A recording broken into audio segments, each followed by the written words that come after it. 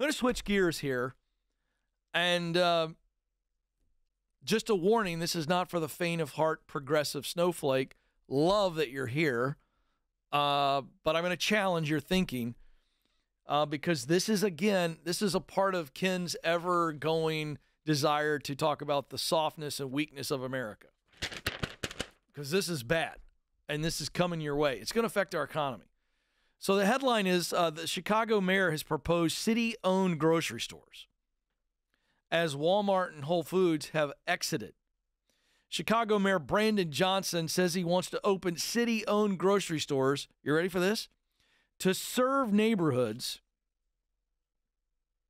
that have become food deserts after 4 Walmart stores and Whole Foods left the area. Now, let me just tell you something. For those of you who don't pay attention to this stuff, some of you are gonna snap your head back a little bit and go, Ken, that's a little overreactive. It's not. Let me tell you something. This is straight out of communism. It's the playbook. When the government starts getting into things like basic services like groceries, and that's a service that a company provides, we pay for it. When the government gets involved in groceries, folks, and again, for those of you that are really provoked right now, I want you to be provoked. And what I mean by provoked is you're listening to what I'm saying, and you're going to go, I want to dig into this. City-owned grocery stores is straight out of the Communism 101 playbook. Why do you think Walmart has left Chicago? Because it's not profitable. Why is it not profitable? Okay, number one, due to the extremely low income areas, the residents can't afford it, number one. And then number two, there's a ton of looting and stealing. And so this is just basic economics.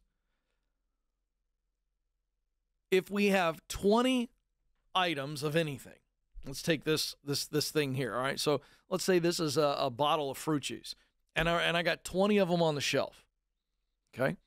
The grocery store pays the company, let's say it's called Ken's Apple Juice. Boy, this is a riveting product, isn't it?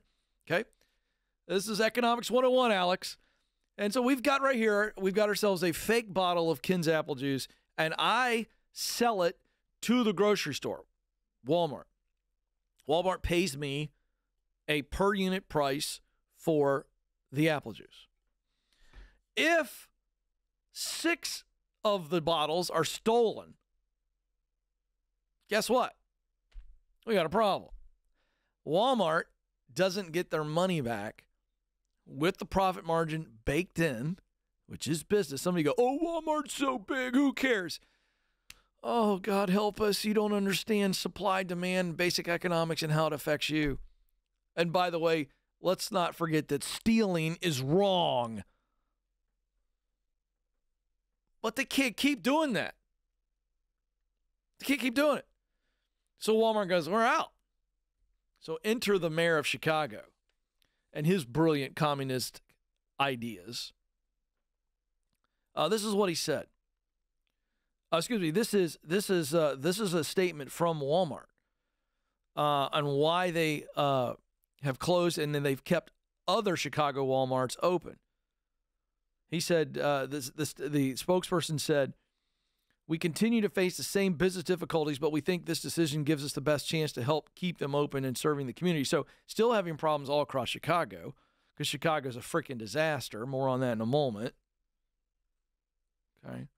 Because the question I have is, with all of the crime in Chicago, my question for the mayor is, yes, Your Honor, what makes you believe that the city-owned grocery stores won't be looted as well?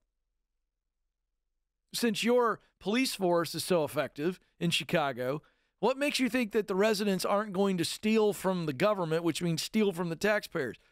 So we're not solving the problem. We're trying to put our finger in the hole of the dam. It's not solving anything.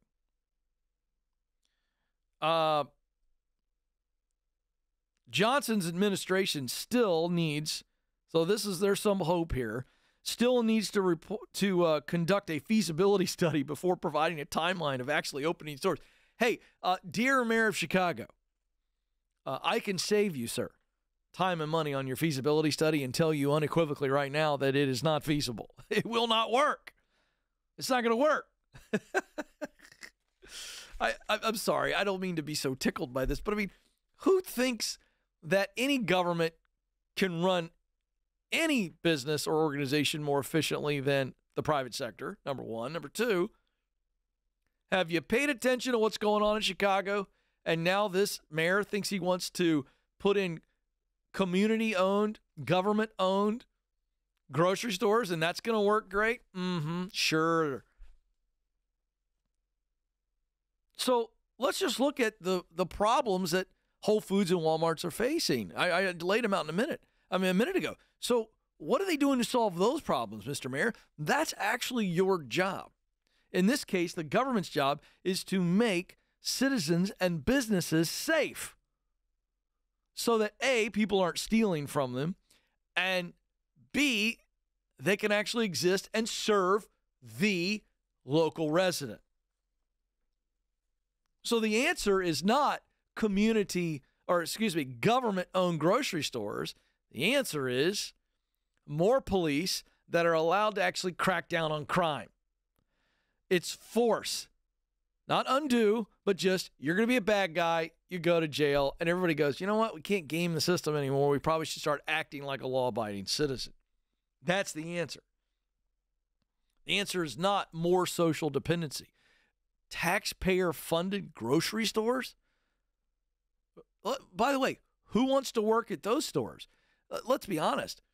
You got a much better job at working at a Kroger or a Walmart where you're going to get good hourly pay. Walmart's been a leader on raising minimum wage in their own company and led the charge in 2020 to where we saw a lot of wages go up.